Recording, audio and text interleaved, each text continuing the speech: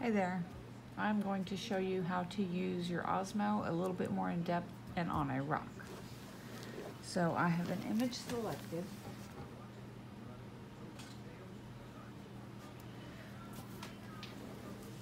Which I will show you momentarily.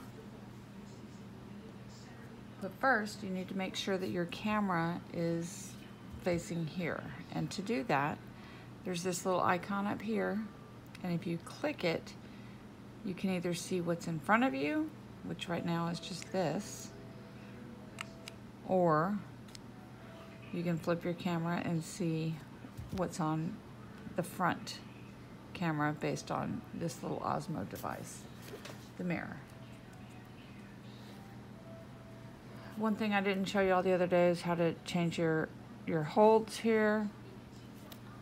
If you see how I'm moving it, it's flipping the camera around, so that'll mess up your distortion. I usually put them both in the middle, and then I say I'm good to go. This is the picture I'm gonna draw. You can see my rock down here, and I'm gonna make it about the size of my rock so it covers it up. I'm not gonna get the whole image because the rock is smaller than this picture. So from this point, you're going to go ahead and act like you're gonna draw. So you click this little draw button right here in the middle, and then you wanna change your translucency so that you can actually see your pencil. So I'm gonna put it about there. Then it looks so tiny, I need to zoom in so that I can actually start to draw. And you can see the edge of my rock right here. And if you see down here, you can see what I'm doing as well as what's on my screen.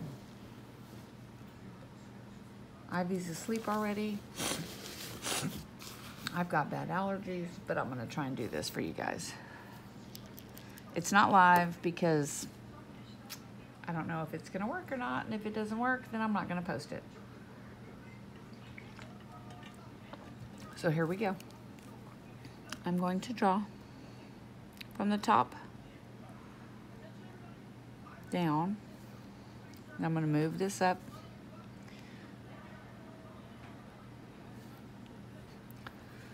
and I'm just following the lines to the edge of my rock, and the edge of my rock is right here. You can kind of see it, and then I'm going to draw it here and go up. It doesn't have to be perfect because you add your own touches to it as you go.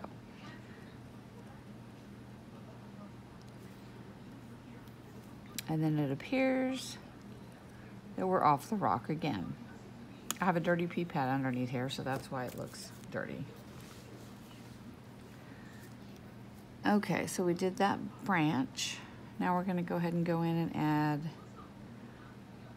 these little pieces, which are part of the birch tree, the white marks. Sorry for my sniffles.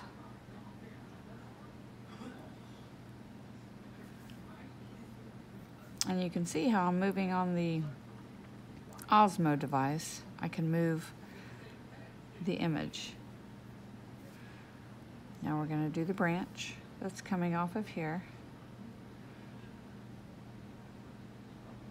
And you just trace the lines. And this will get you the image of whatever it is that you're looking at. Let me draw this leaf. Oh, I got a crack in my rock up here, so it's not just a perfect little line. But this works. I'm not going to put this leaf on here because it's at the top of my rock, so you don't really need that. Oh, sorry. I have the camera way up here so that y'all can kind of see both things at the same time. And since Ivy's asleep, I don't have to worry about her wanting to hold the camera. Okay, so let's draw this branch. Go up here, and you just trace your lines. They don't have to be perfect. It gives you a good starting point for you to work with. Draw here. Let's go back up here and try and finish the branch. I'm trying to look around my camera holder.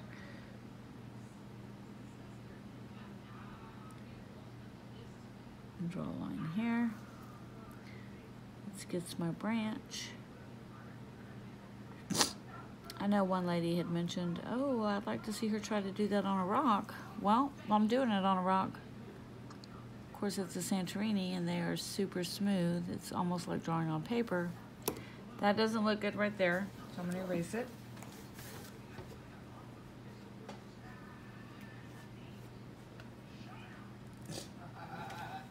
Sorry, I had to go grab my eraser.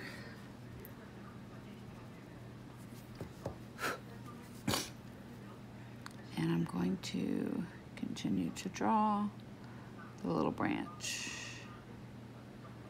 Draw the bottom of the branch. Draw the little white birch mark.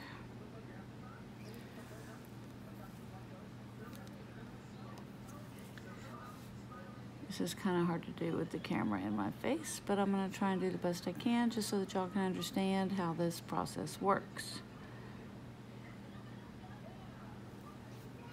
And you see I'm scrolling around on here so that I can see where I'm drawing on here, but it keeps it in perspective. So we've got his little legs. Now we're going to try and draw his body. And just come out. And what's cool about this is any image you find on the internet, you just save it to your phone or your iPad and you can copy it.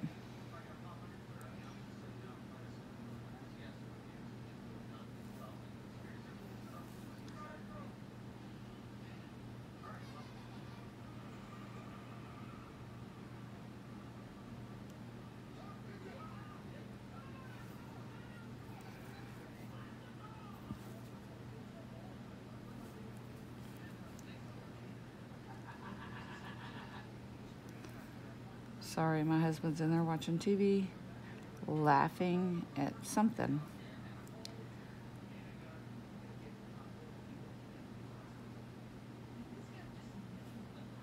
So now we're going to draw his wing, copy the wing, move my Osmo so I can see what I'm doing.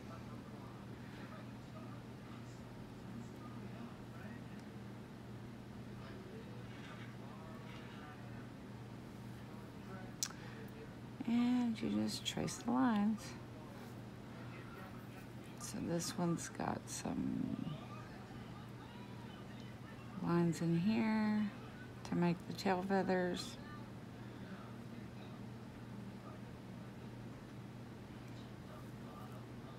And if you see my rock down here, you can see that it's looking pretty much like the image that's on my screen, which is super cool. But because this is stained glass, we want to make sure and get all these lines because each piece is supposed to look like a piece of glass.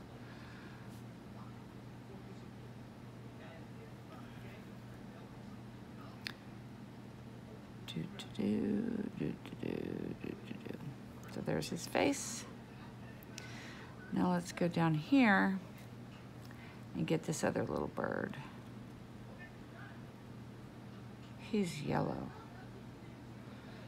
I don't know what kind of bird that is. It's not a cardinal, or maybe it is a cardinal. Maybe it's just a yellow cardinal. But as you can see,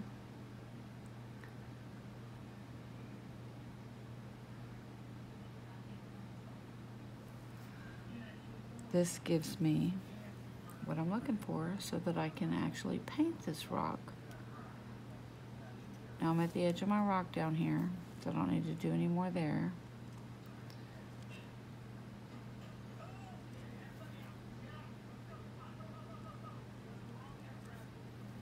So there's my little birdie. That's about all I can do on that one. There is a little bit of a spot here, so I can do this. No, I can't. That branch is too far down off my rock. So now let's try to do this branch over here. Let's start up here and just come down. You just trace it like you would.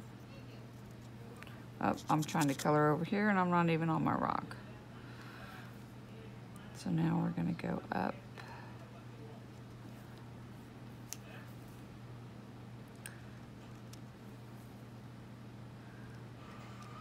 Trace it up. And then we're going to do the other side.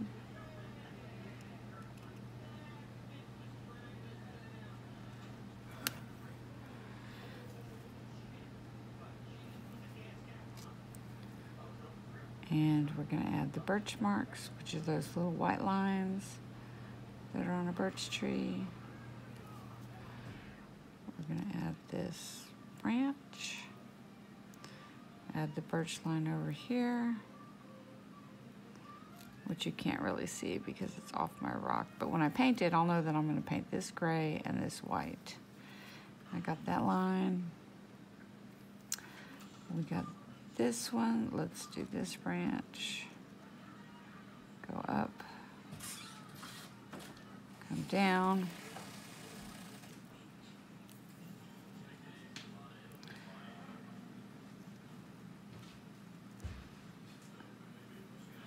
And luckily it doesn't have to be perfect, because when you color over this with your micron pen, you'll be able to get what you want. Add the lines, erase the lines, make it your own.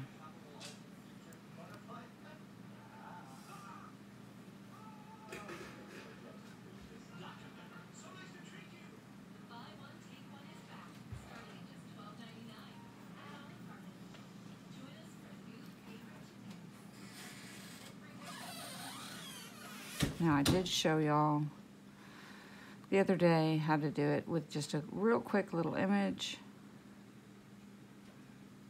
just because I wanted to show y'all how cool this Osmo device is. But trying to do it at an angle is a little difficult. But I'm doing it. Okay, what do we have here? That's down there. We got that up there. Let's make it a little smaller. See what we got going on. So I've got the one tree, this other tree, part of the branch. This part of this, the image isn't showing on my rock because my rock is small. So now we're just going to go in and fill in with some leaves.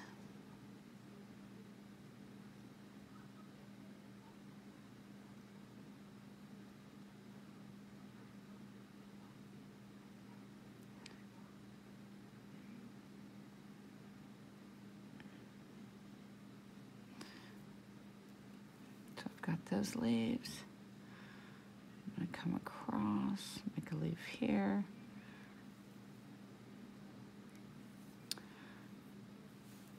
Add a couple leaves down here.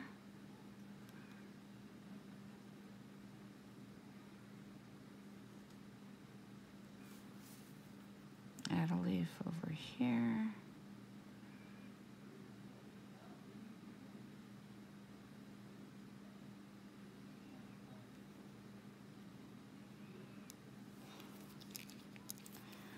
And then make the lines to connect like it is stained glass. You don't have to add all these images in here, so that's cool. You can just do what you want.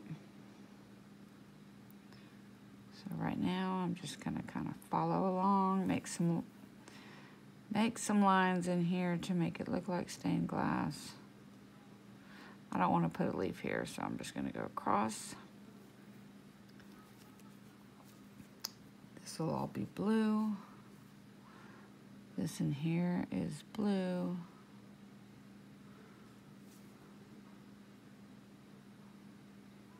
This here is a branch. This up here has a couple of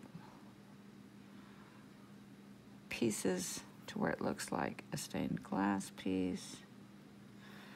Over here we've got some stained glass pieces, so we're going to add these lines so that when we paint it, it'll look like pieces of glass, because like I showed you the other day, when we paint, we do the dark on the edge and then blend to lighter in the middle. Now let's go through and add probably another piece here. This will be connected when we do our micron pen. Up here we're going to put a leaf because we don't have any green up in here, and we kind of want to have that to add a little bit of color up here.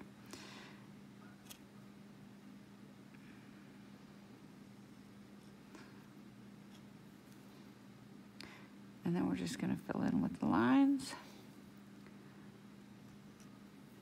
Stained glass is pretty easy to do because you just put lines.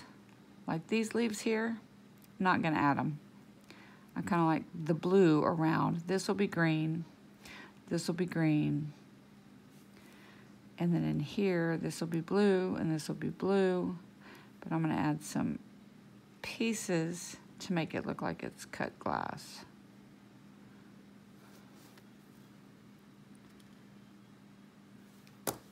And that's pretty much it. If you see, whoops, let me take my phone off of here. You can see my image.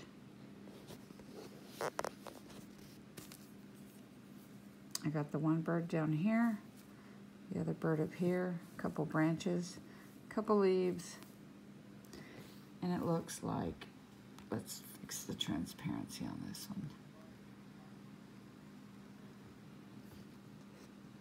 Oh, that's terrible. I don't know why it's not letting me look at that. Ooh. Let's go to my camera. No, not my camera. My photos. And let's see how the photo looks. It's still kind of fuzzy. Anywho, there's my photo. And there's what I traced. But as you can see how I was manipulating the image in the app, Camera Lucida. Why is this so fuzzy? Let's get back. There we go. This is the app that you get on the App Store. There's the image that I had. Once you move your rock, you're not going to be able to line it up anymore. So I suggest once you have your rock set there, you keep it there so that your image can be transferred onto there. But that's it. Pretty cool. If you have any questions about how to do this, let me know and I can help you, because it took some time for me to get used to playing with this app and my Osmo. There's my Osmo. It's all dirty from me doing alcohol inks with it sitting behind me. All right, hope you enjoyed that quick little video. Thanks.